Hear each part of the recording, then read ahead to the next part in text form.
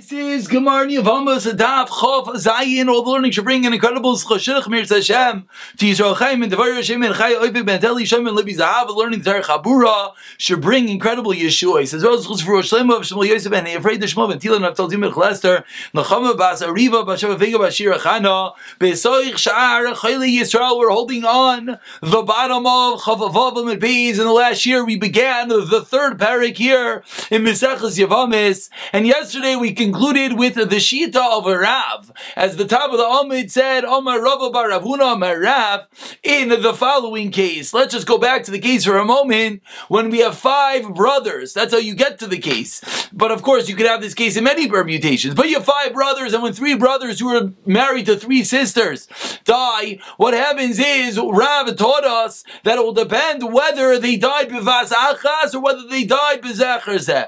If all the brothers died at one time, then they all fell to Yibum at the same time. Then the moment they fell to Yibum, none of them were eligible to do Yibum. Why? Because Achais is Ziku Kasai. And then we learned that the din would be Chalitza Psula. What's a Chalitza Psula? The word puzzle, Rashi taught us yesterday, meant Chalitza Grua. It's a weak Chalitza. Why is it a weak Chalitza? Because there was no potential for Yibum. When we have a potential for Yibum, and instead of actualizing that potential, we go and we do Chalitza, that's a Chalitza Ma'alya. That one person can do that chalitza, says Rav, and that chalitza will act for everyone. But says Rav, if the chalitza is a chalitza grua, it's a chalitza that cannot be born from a yibum, there was no potential from yibum, then says Rav, the chiddush, a chalitza psula sarach lachzir al kol ha'achin. And that's the din of Rav. We saw it played out in this case, which we said Rachel and Rivka both are going to require one chalitza because it was bezecher zeh, it was one after another, that when the first one died, Reuven was able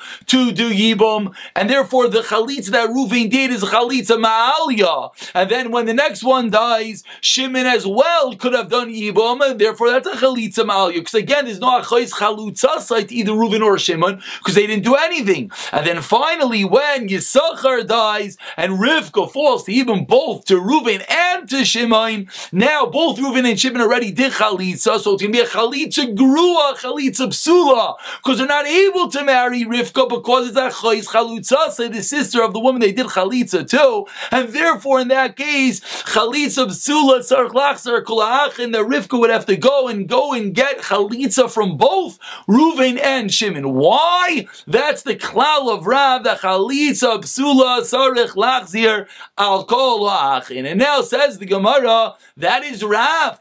But Shmuel Amar, 3 lines on the bottom of Chavavim Beis, Echad Chayletz Lekulam, one chalitza suffices for everyone. Says the Gemara, let's understand this. Mechli, Shamin Leil Shmuel, the Amar Chalitza Ma'al Yabinan. We know that Shmuel says, similar to Rav, that you need chalitza Ma'al Yah, that you need a good chalitza that came from a place that you could have done Yibum. How do I know that?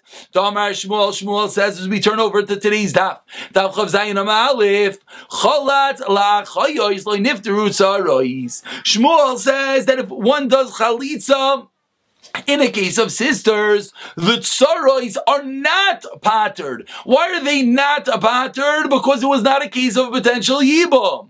And therefore, but if, and we'll see in a moment the case that Shmuel is talking about, but if there would be a potential yibum, then the chalitza would patter. Heicha dekaima chalitza de Shimon, chalitza keshira, chalitz lam, Reuven, chalitza psula. So says the Gemara, how does that work? When the second, in our case, when the second sister falls to Reuven and Shimon, after Reuven and Shimon already did a chalitza, so what type of chalitza is this now, as we explained in a moment ago? This is a chalitza ruya. So says the Gemara, chalitza Reuven, chalitza psula? How could this work? Let's see the picture to make this hopefully as clear as possible. This is Shmuel. Shmuel says, Choletz la'chayois loy nifteru tzarois. Says Shmuel that when you do chalitza 2 sisters, it does not pater up the tzaros. Why not? So if you look at the bottom over here, when Shimon and Levi die,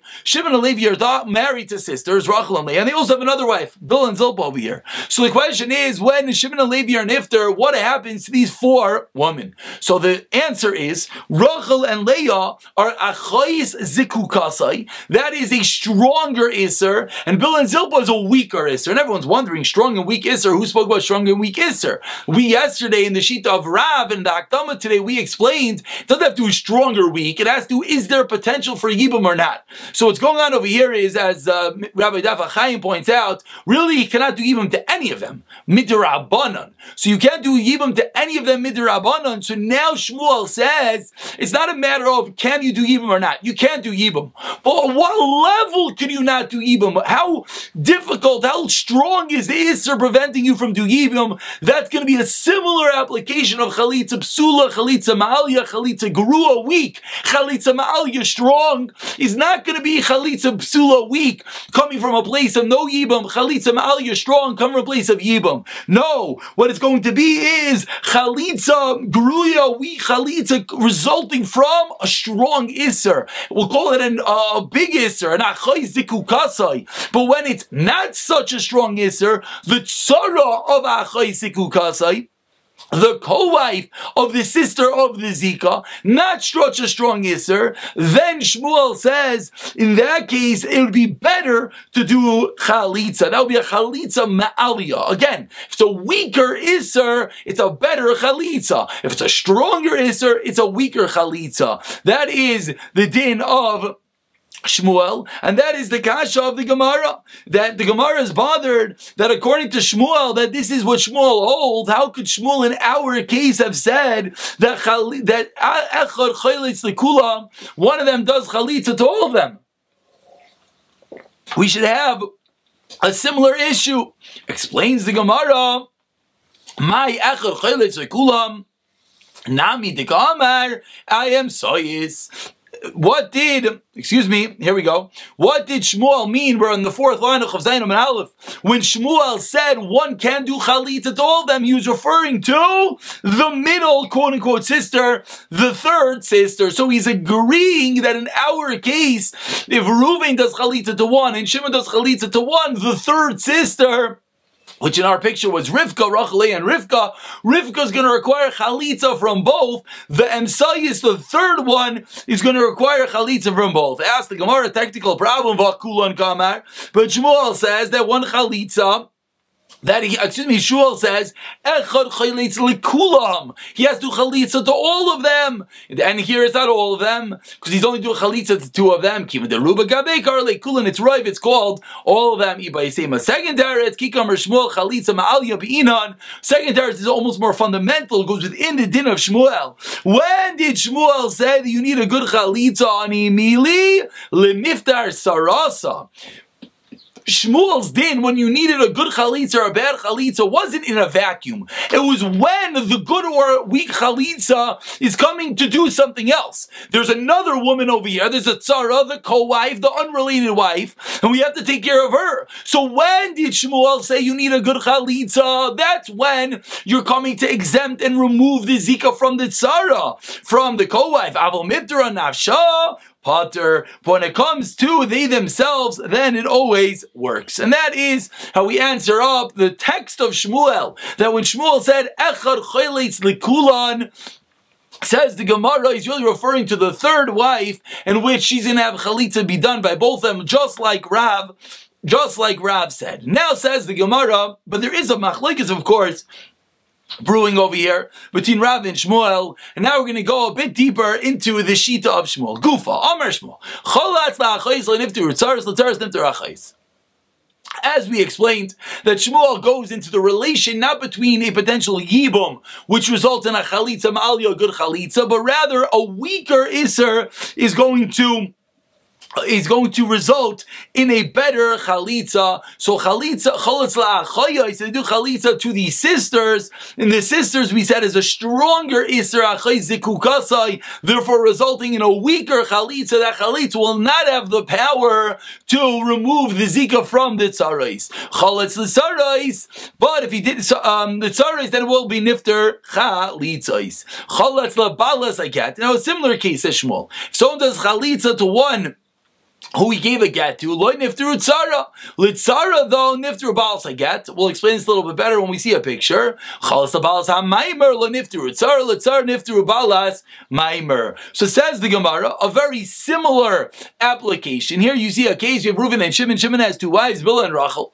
And what happens is that when Shimon dies and his two wives fall, Eliyibam to Reuven, Reuven goes and gives a get to Bilhah. Or Reuven goes and does a maimer. Maimer being kedushin derabbanan, meaning he does something. He doesn't do Yimar Chalitza, he does something. Now the question is, does that something do something or not? So says the Gemara, if Reuven went and gave a get to Bilhah, now the halacha is the chalitza that Reuven's going to do to Bilhah is a weaker chalitza. Why is it a weaker chalitza? Because the connection is a weaker connection for the fact that he gave her a get already. And the get at some level is going to sever some level between Reuven and Bilhah.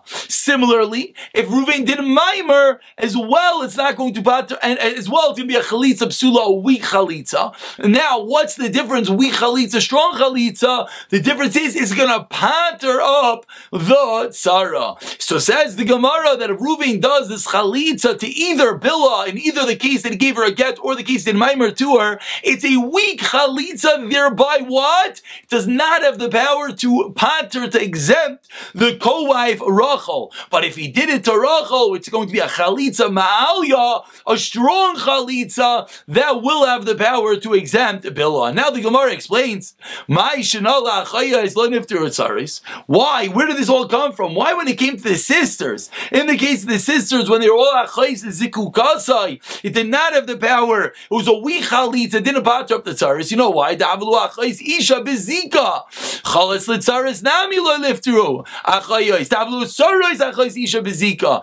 the Gemara, I don't understand. What's the difference? One's achayis isha, one's saras achayis isha. They're both isurei derabanan. So why would one be weaker? It's true in levels. It's a drop lower, a drop higher, but they're both isurei derabanan. So why does one yes exempt and why does one not exempt? Explains the Gemara because over Shmuel ain zika. Shmuel holds there's no zika.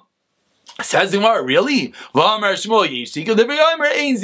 Just like we said by Rav. But says the Gemara, if it's true that there's no Zika, so then if there's no Zika, why doesn't it pater up the co-wife?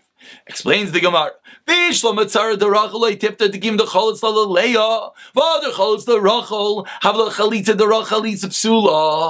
makes sense. But the co-wife of Leah should be patered. Why not? We'll see a picture in a moment, I think.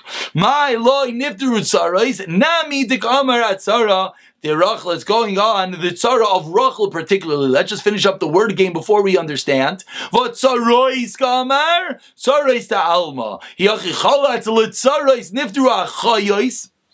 Again, another word issue. If that's true, then the next statement of Shmuel says that if he does chalitza with the co-wives, the sisters are exempt. V'atzaras Rachel mi mifter. Is that true? V'atanan osar adam mitzaras kreva chalutzasai. Actually, let's pause that for one moment. We ran a little bit too fast. Here is the case in which we are discussing that says Shmuel, and I think this is the wrong case. This is the wrong case. Yes, this is the wrong case.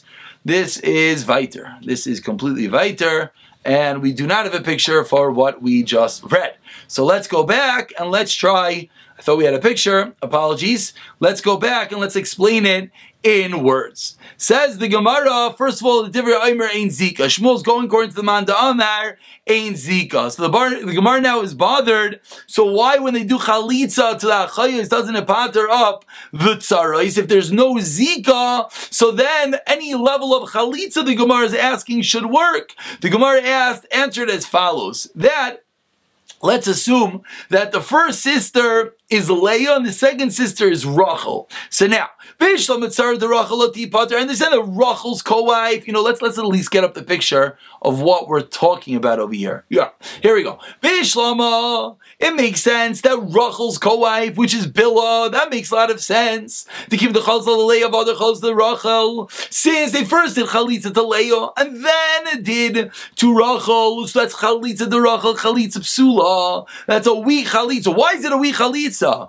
Because it was already a chalutzasa, and therefore you couldn't do yibam. And therefore, Shmuel's going to say that a weaker chalitza is not going to bother up the co-wife. But the Gemara was bothered that why Tzara de Leah over here, when Leah got chalitza first, why isn't Zilpah? Why isn't she patterned because of the chalitza done to Leah? If we're holding right now that there's no zika, so if there's no zika, then what should happen over here is Ruvaid's chalitza to Leah should patter up Zilpah. Says the Gemara, what did it mean? Lo niftaru tzarais. It meant only tzarais to Rachel. It's a tremendous chiddush answer in words. That the Gemara is answering that it really depends which chalitza Reuven does first in this case. That if Reuven goes, actually it's probably easier to look at the first picture, there's no words in it. If Reuven goes and Reuven does chalitza to Leah, says the Gemara, Leah Sarah Zilpah is patterned.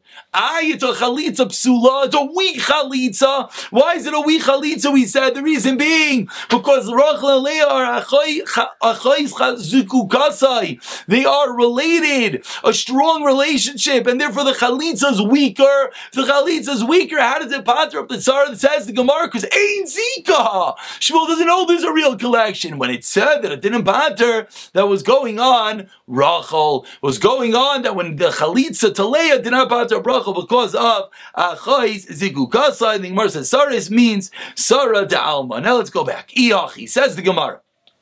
Let's go back up 3 lines. Iachi, ask the Gemara. So the Gemara basically said that we could fix up the wording. Now let's continue. Iachi, if it's true that when we're now saying that when it says Sarah, it doesn't mean all the tzarais, it means only to Rachel's, Cholas litzarais and iftaru achayais. Then when the Mishnah continued, the Bryce of Shmuel said that if they do chalitza on the tzara, the sister is pattered, but tzara as Rachel mi miftaru. So if the word tzara is going on Rachel, that first wife, says the Gemara, is that true? Is the Sarah of Rachel really pattered? Vatanan, but we learned in a Mishnah, Asr Adam Mitzaras Krayves Chalutzasai, that it's not true. You're Asr to the Sarah of the Achais, the sister or the Krayva of the Chalutzasai. Explains the Gemara, Shmuel Nami Hischel V'lo Hischel Kamar. Says the Gemara, you know what's going on over here? Shmuel's discussing a case when he began or he did not begin. Let's understand what that means. If he began with achayos, if he began chalitza with the sisters, with either Rachel or Leah, then lo yigmar b'tzaros. Then he cannot do anything to the tzaros like we just said, because it's also to kroivas tzaras achalutzasai. Ditinan, as we learned in the Mishnah, Adam tzaras kroivas achalutzasai. But hischel b'tzaros. Let's say, what did he do? He didn't go to Rachel or to Leah. He went to Bilhah or to Zilpah. He started with the co-wives, and then Yigmar Afbach Hayois. Then he could complete it with the sisters. How do I know that? And that is how the Gemara is explaining the sheet of Shmuel. It's true that in, we'll call it in the words, it's a little bit difficult, but that is the chilik that the Gemara is saying. Rav Ashi Amar, says Rav Ashi, a second way of explaining Shmuel, really it's like you thought originally. And the reason being that the zika is not strong enough to make the tzara like an arava, and that is the reason why there will not be that they're not equal. They're not equal. Now we're going to bring a raya to this, and through the raya, hopefully we'll understand. What's the raya? Tani goes to the Ravashi. Cholas la'achayos loy niftaru tzaris. Someone does chalitza to the sisters, the tzaris are not patur. This should sound familiar. Cholas tzarais, but to the co-wives, niftaru chayos. If they do chalitza to the co-wives first, then the achayos, the sisters are patur. My taima la misham diksaver yishtika. And is the reason being simply that we're holding that there is Zika. So we're switching tracks right now. Until now, we were going within Shmuel. Ain't Zika. Says Gemara, no. Really, yesh Zika. But the Zika is not strong enough, just like Rav Ashi answered. It says the Gemara, no Rayo, Amani Beishamai. Remember Beishamai, all the way back from Daf Beis. Beishamai that argued on the whole pretense of the Chamish Esi Erevos. Beishamai that argued that when an Erevot does not batter, Beishamai Matirin Atzarai Sachin. Beishamai says it's Mutter. Yachi, Abuminami Sabim. Says Gemara, according to Beishamai, there's no answer at all. So do Yibum. Explains the Gemara, another sheet that we've seen. Rav Yochanan Nuri the Amar Boivin attacking on the Tzari She Chaltus Lamis Abamais. Rav Yochanan Nuri said, let's make a takana to do chalitza not Yibum. Meaning you could do Yibum really. It's a special takana. Says Gemara, really? Says Gemara, but 1 minute. We know it didn't work. We saw many dafim ago that Rav Yochanan Nuri tried to make this takana, but he didn't have the time.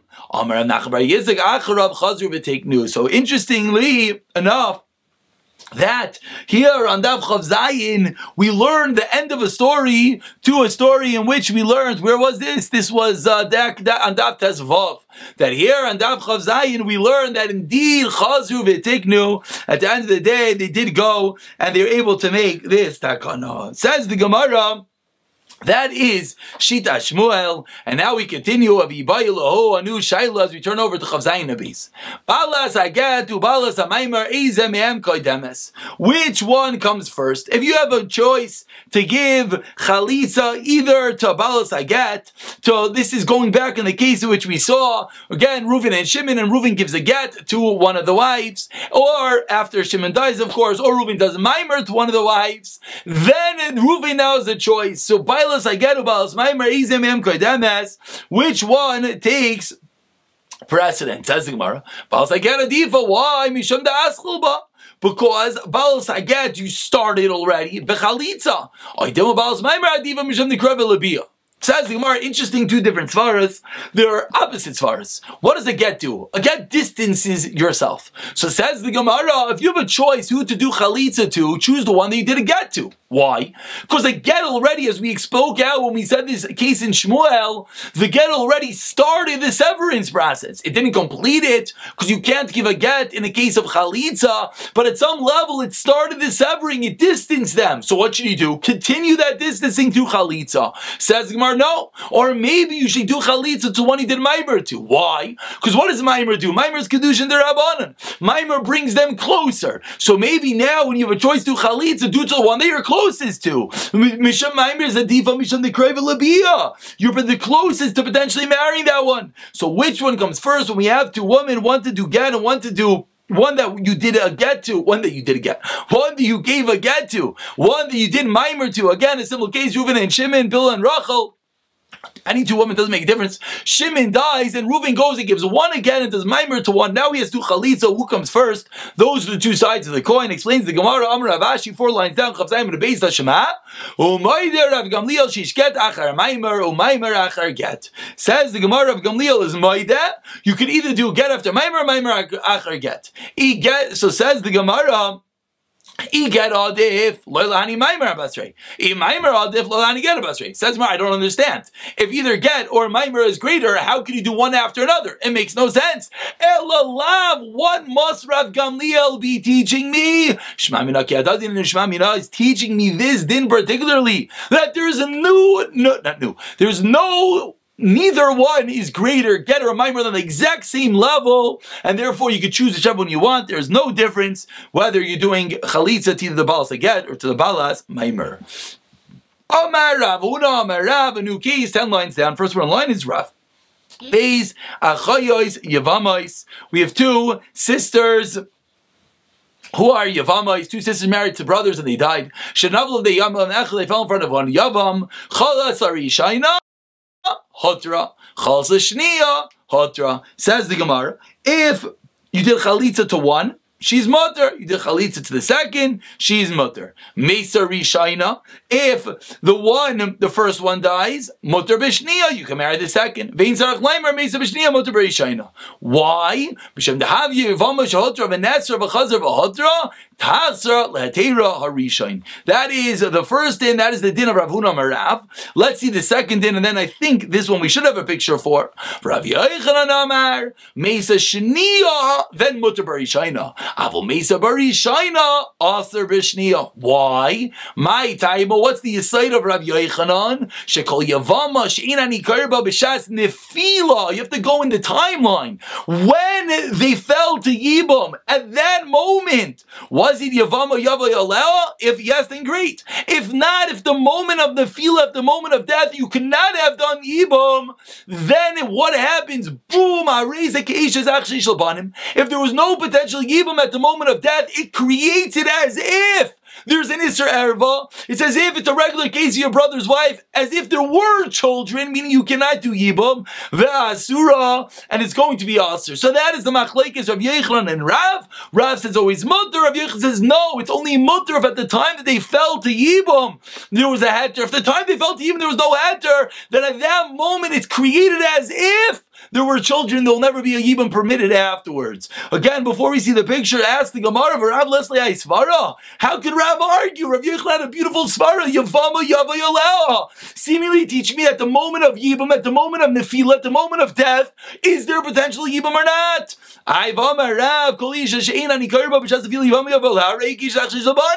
Seemingly Rav agrees. How could Rav argue in our case? The Asura explains the Gemara. That case, Rav says, you know what? I agree.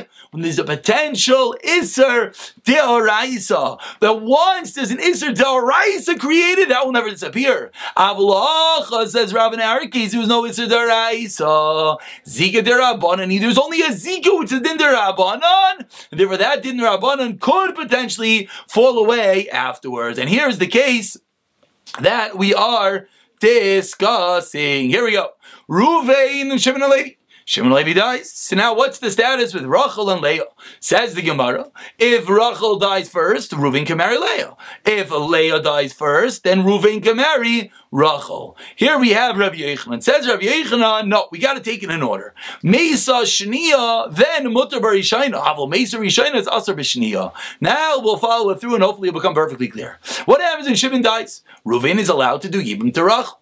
But then, when Levi dies, is Reuven allowed to do Yibum to Leah? No, that's called Achois, Ziku Kasa, as we've been discussing the whole time. There's a Zika, there's a connection between Reuven and two sisters. Achois, their sisters, Ziku Kasa via Zika, and they are going to be forbidden. So therefore, if now Leah dies, now Reuven is Mutter to Rachel. Why is Reuven now Mutter to Rachel? Because look up top. Because what happened before, that when Shimon died, there was a moment, the original Shas Nefila from Reuven to Rachel was Beheter. There was a potential for Yibum. They lost that potential from Yibum when the second brother died. But because the original potential for Yibum, so now later when Leah dies, Reuven could actualize the Yibum with Rachel. But if the other way around, if Rachel dies, could Reuven do Yibum to Leah? Of course not, says Rav Yochanan, because there was never a moment of Heter. And here you see the case continuing, like we just said on the left side, that if Leah dies, then Reuven cannot marry they just changed the case over here. They just changed the case over here. I think it's clear, so we don't really have to go into this, but what happened over here is that if Rachel dies on the right side of your screen, then Leah is usher to Yibum.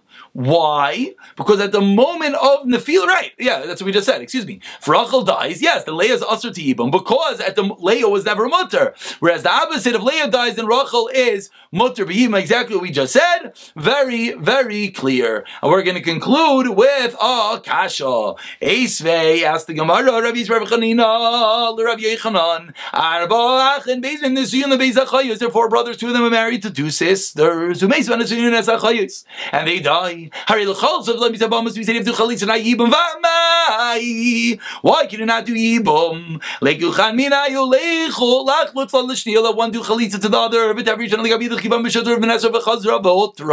let the other one be as if there was a heter to start off with, and and therefore she go back to the original heter. We'll say the case again, but Amar Lei, Achayas Eni Yodei Anu taught this Mishnah Mishanan. But Lei Malei Mal Choltzos Nami Diktani Choltzos Charda. But it only do one chalitza. Choltzos in the plural Ketani. Blame my Choltzos Choltzos Alma. Elu Ketani will pick it up from this kasha B'siyata D'Shmaya on the next.